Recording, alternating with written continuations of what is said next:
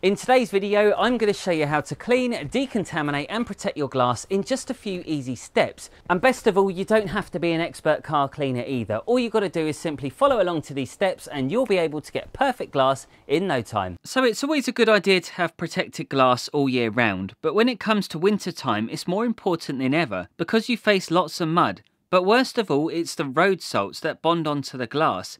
That's when it becomes a serious issue, as it reduces visibility and it can endanger your life. So today I'm going to show you how I go about decontaminating and protecting glass with two products called Glaco Compound and Glaco Sealant by Soft99. So there's a couple of things you need to do before you even attempt using these products. Firstly, you've got to give your car a decent wash. Make sure you pick a good day. Don't go doing it when the sun's out in the direct sunlight in the middle of the day. There's nothing worse. You need to make sure you've got nice cool temperatures or do it in the shade. Once you're satisfied you cleaned your car, you can now move on to the first part of the process, and this is where we decontaminate and remove old coatings from the glass. And if you don't want to use one of these glass compounds, then alternatively you can use a clay bar instead, which will remove all the contaminants and it will get you the same results. But for today's demonstration, I'm sticking with the glass compound because it has many benefits, and I'll list some of the reasons why I prefer using this to a clay bar in the description below.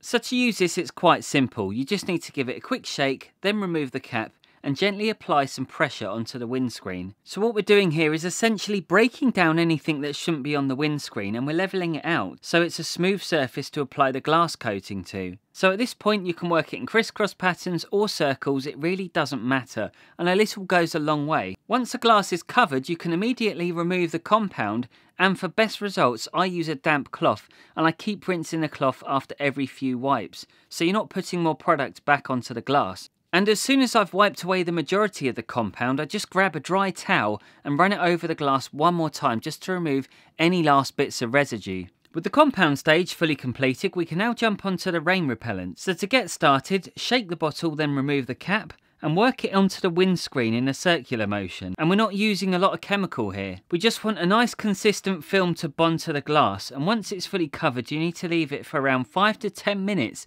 depending on the temperature and the environment conditions. Once it's had time to set, you can remove the residue. Removing this sealant is very easy. All you need to do is gently buff it off, then fold the cloth over and buff off again for the second time. And a top tip here, always use fresh new towels. The last thing you want to do is cross-contaminate it with a cloth that you might have used on interior plastics.